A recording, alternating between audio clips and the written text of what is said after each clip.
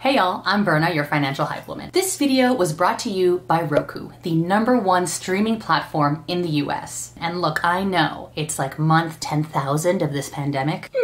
Yes. And you're worried about your savings plunging, especially with unemployment benefits running out and there's no stimulus plan in sight. Yes. Newsflash, no one's coming to save our savings, y'all. Dang it. Let's make one thing very clear, okay? Claro. You will not tips and tricks your way out of the fact that you need to earn money to save money. Whether that's getting a higher paying job, revving up those side hustles, and or pushing our leaders for better government assistance and equitable pay. That said, if you've got an income stream, we're gonna help you refill and protect your savings. All right, first, we gotta reset. You have to retell your savings story, okay? Pretend that you are the main character of a TV show called Your Life. Because P.S. you are. Oh shit.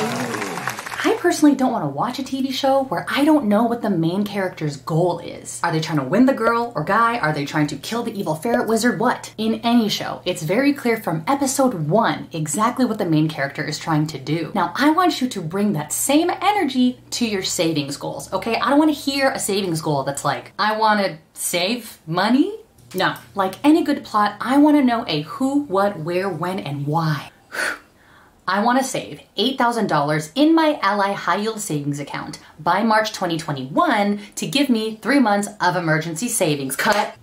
Yes, I'd watch that savings show, see? If you were working on an emergency savings, for example, you would map out exactly the dollar amount that you need. You can take what you earned last month and multiply that by exactly how many months of cushion you're looking for. Map out exactly where it's going. Open a totally separate savings account so you never spend your savings money on Instagram temptations, and map out exactly when you're gonna hit that savings goal. I really like NerdWallet's online savings calculator. It's free, Google it, because you could plug in if I can deposit this much money every month, when exactly will I hit my savings goal? All right, let's say you've got your defined savings goal, okay? You messed around with the savings calculator, you find out you need to deposit $200 in your account every month to hit your savings goal on time, and now you're like, $200 from where? It is time to strip down your spending to make those deposits. It's like if you are the main character in your TV show, right? And there's a dance sequence, but you're wearing too many clothes and you can't move.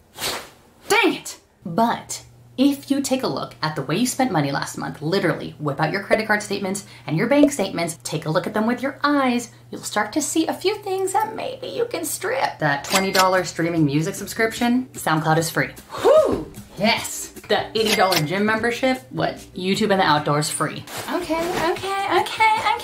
Come here. You spent $120 on DoorDash last month? I get it. Tell a friend that your new DoorDash delivery allowance is $60. And then tell them to check in on you in 30 days, okay? Accountability. Free! Free. Yes! Now that monthly deposit goal seems a little more realistic, right? It's not a bad feeling. Woo! Okay, you got your savings goal. You are stripping down your spending as much as you can to make those deposits. But if you're like me, it is really hard to save money when your friends and family don't. And the holidays are coming.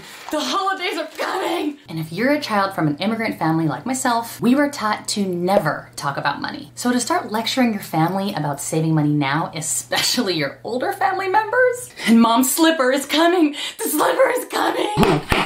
Now you gotta do a little bit of what I call parenting up. You, the new generation, can inspire change by setting a good savings example, being that hero main TV character that they can look to and take tips from quietly, passively, so nobody gets yelled at. You can do this by sharing your savings goals. Dang, I wish I could join you guys for that prime rib holiday dinner, but I gotta deposit $200 in my savings this month so I can stay on track with my emergency savings by March. Save me a plate. You can set challenges or limits for a specific event that you know is gonna be expensive. Hey yo, cousins. Instead of buying 40,000 gifts for the babies like we do every year, how about this year we get together and film a fake TV show for them? Much funner, much cheaper. Could go viral. Or you can talk about the cuts that you've done and how you can maybe help them out. Mom, check it out. You pay like $60 a month for cable and all those channels, right? But all you really watch is the Filipino channel, YouTube, and Netflix, right? But look, I bought this Roku Premiere for $39.99 one time. Boom. $60 a month saved. I get all the stuff I usually watch, chop all the stuff I don't, save hella money. I can help you install it if you want one. All right, you got that main character? Here is your savings script. You're gonna retell your savings story with a very specific savings goal. You're gonna strip down your spending to hit that monthly deposit, and you're gonna parent up with your friends and family to help keep each other accountable. To learn more about Roku and all of their products and good, head to Roku.com and make sure to follow them here on IG at Roku Player. I'm Berna, your financial hype woman, and honestly, if you were a main character on a TV show, I'd watch it if it were streaming on Roku. Bye. Just 2 more lines up and calm down. This is probably not sanitary. Boom. Cut. We made it. We survived. I'm gonna go cook some fish sticks.